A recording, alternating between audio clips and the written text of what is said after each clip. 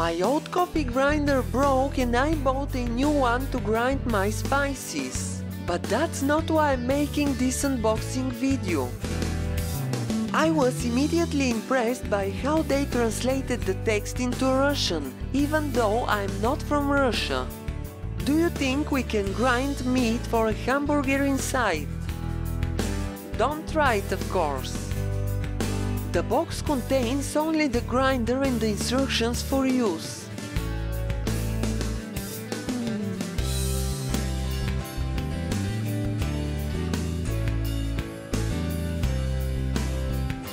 The cable is about 1 meter long and you can wrap it around the base. The instructions say that you cannot clean the grinder by grinding rice because it will damage the knives, but they didn't write how to clean it. Obviously, you can't put it in the dishwasher or wash it under running water. And now you will see why I pay so much attention to this issue. But before that, let's test it. I will grind the stevia leaves that have already dried.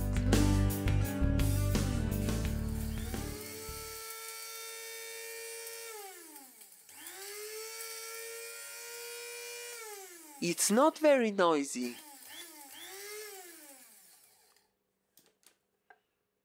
It has protection and you can turn it on while the lid is open. I've already tried.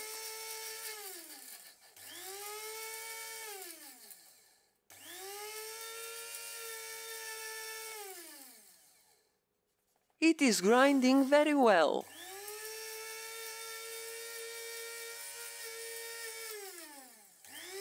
The phone got bored with this unboxing video, but I hope you are still watching.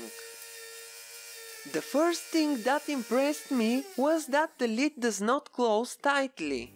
And when you make a meal, there's a little spill. But still, this is not the deal breaker.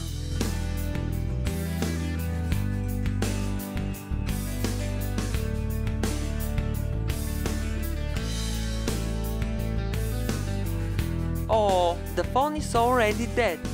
Hope you are still alive. At least the lid can be washed under running water. There are holes in it and when you grind they fill up. The cable hole is loose.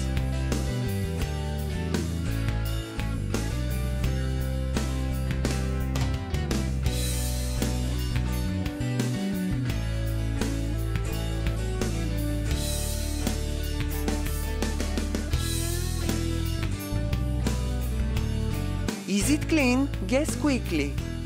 It may look clean, but the milk chamber is made of 2 parts, and guess what's in between? Yes, you're right. What you grind gets stuck inside, and I have no idea how it should be cleaned, or maybe it's a one-time use. I hope some of you know and will inform me.